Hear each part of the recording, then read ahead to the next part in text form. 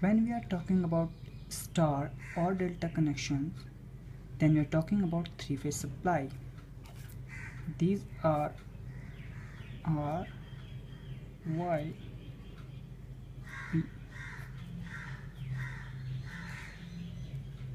To make a star connection, we need to connect all the three phases: red phase, yellow phase, and blue phase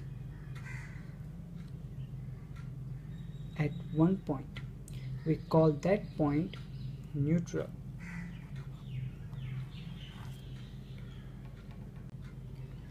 In case of a delta connection, we need to connect one phase to another phase, creating a delta shape. The R phase, red and yellow and blue. One thing need to remember: never ever connect one phase to another directly. What I mean is, if this is your red phase and this is your yellow phase, never ever connect these two phases directly at one point. Why? It's because if you connect one phase to another directly without having some load between them, it can cause a short circuit between them. In our case, the load is the winding of the stator that are represented by A, B, and C. Similarly here, A, B, and C.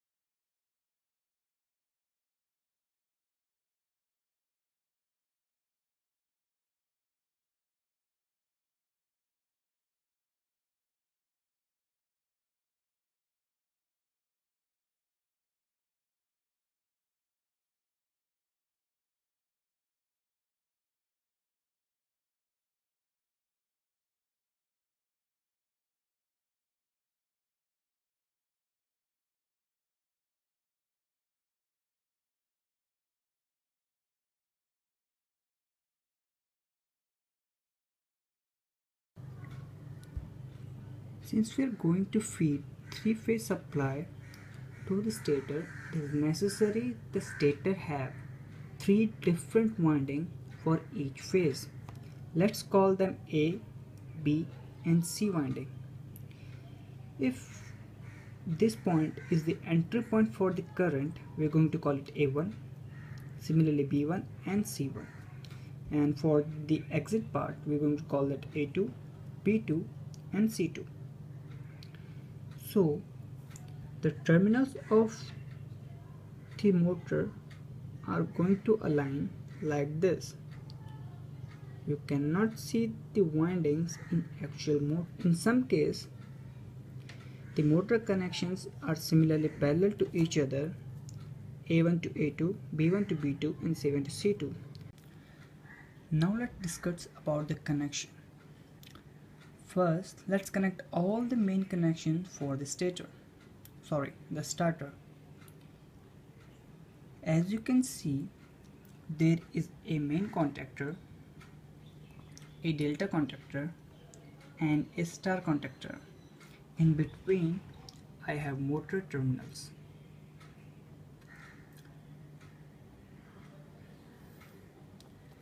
The main contactor is always fed directly three-phase into it: R, Y, and P. Remember, the contactors are never going to work unless their electromagnets are being energized. So even when we have our main connections, the contactors will not activate. We'll discuss how you can activate the electromagnets in later part. Now, since the three phases are already been fed to the main contactor, let's supply them to the motor.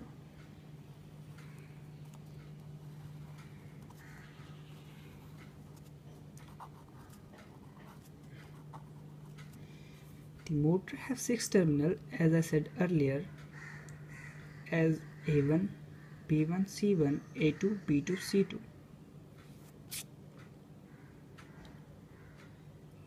Now here's the main part. First, we know that the motor is going to run in star connection, so let's do it.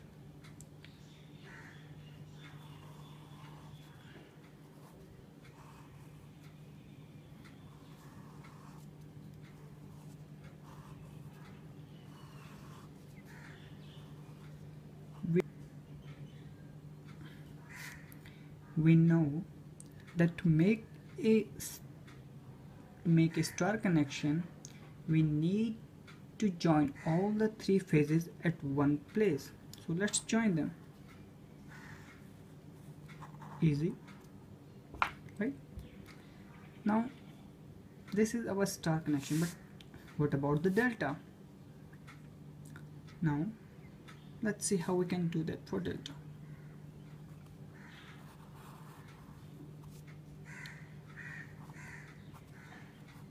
The wire needs to jump. Sorry, my drawing is actually terrible. Now, to make a delta connection, we know that one phase needs to connect the another phase. As we can see, the A1 is connected with R. Therefore, here it is need to be connected with Y. Similarly, B is connected with Y. Therefore, it is needed to be connected with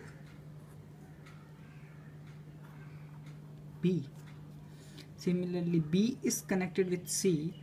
Therefore, here it is going to be connected with R. As you can see, the phase sequence changed a little bit from our earlier phase sequence.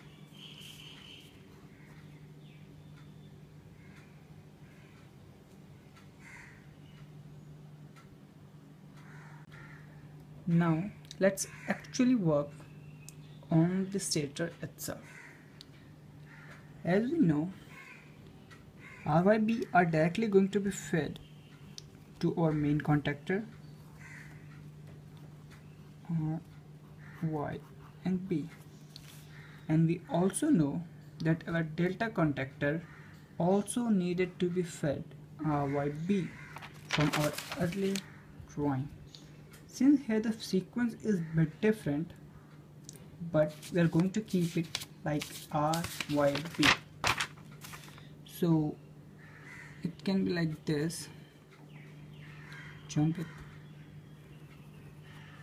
R, sorry, Y and B. That is R, Y and B. As of delta connection, we know at the secondary part it is going to be short circuited, so let's do that as well. We'll take a single wire and we'll join all three of them together. Now the main contactor needs to feed RYB directly to our motor. So R goes to A1, Y goes to B1, and B goes to C1. Now remember one thing, it doesn't matter what phase sequence we feed here, since all are going to be short circuit, so it is necessary, so the phase sequence only matter for our delta connection. Now, by taking a single wire.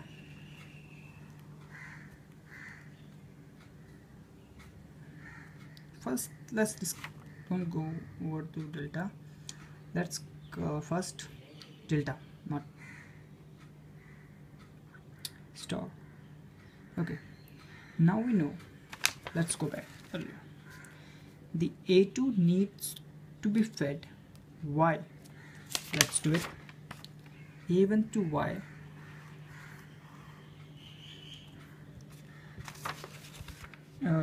B2 needs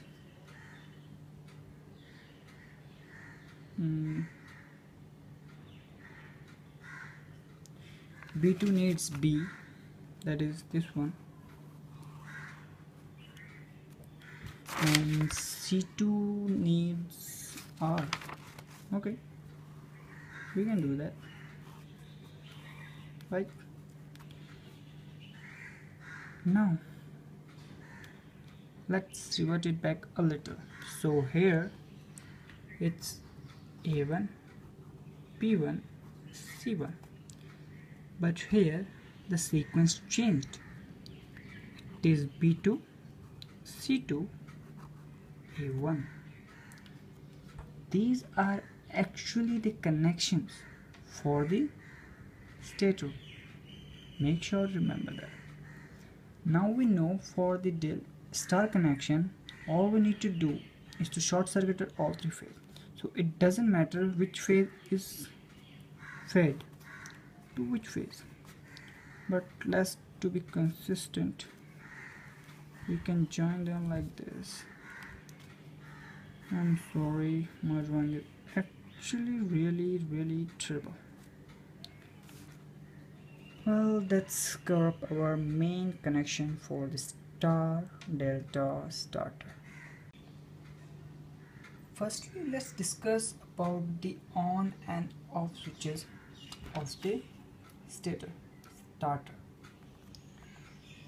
Actually, the connection for them is quite easy. We are only going to feed one phase to the on button and off button. The thing about off button is it is actually a normally closed button, while where on is normally open switch.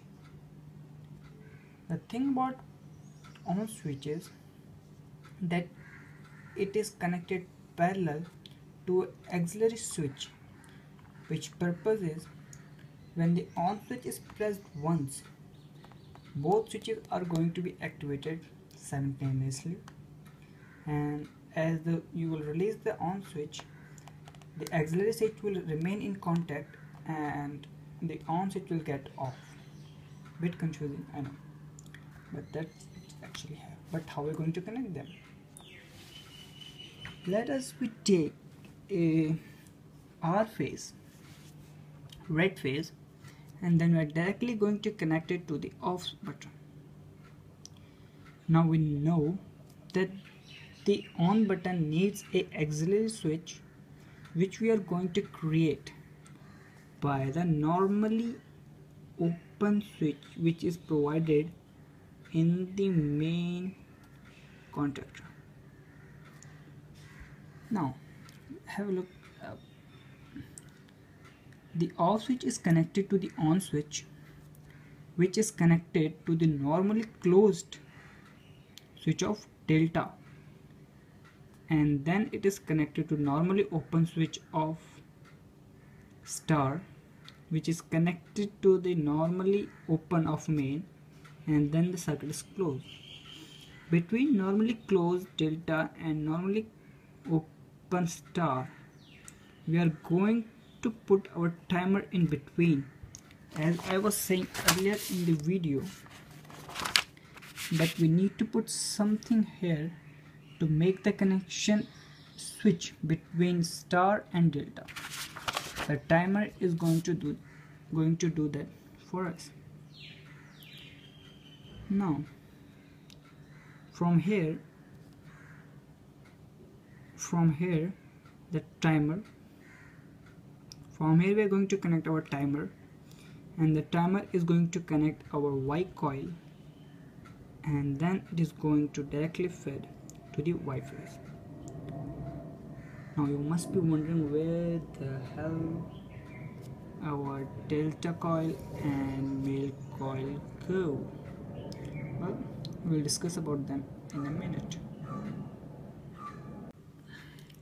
About the delta coil, the electromagnet coil actually, it is connected through a timer parallel to our delta coil, star coil, and then fed to the Y phase again. But in all this mess, our main coil is always connected parallel to both star and to our delta coil. Now, which is actually quite difficult to understand right now, but if when you will look at the figure, which I will provide at the end of the video, you can actually see them connecting together, not creating any short circuit, but they are in parallel with the both delta coil, delta electromagnet and star electromagnet.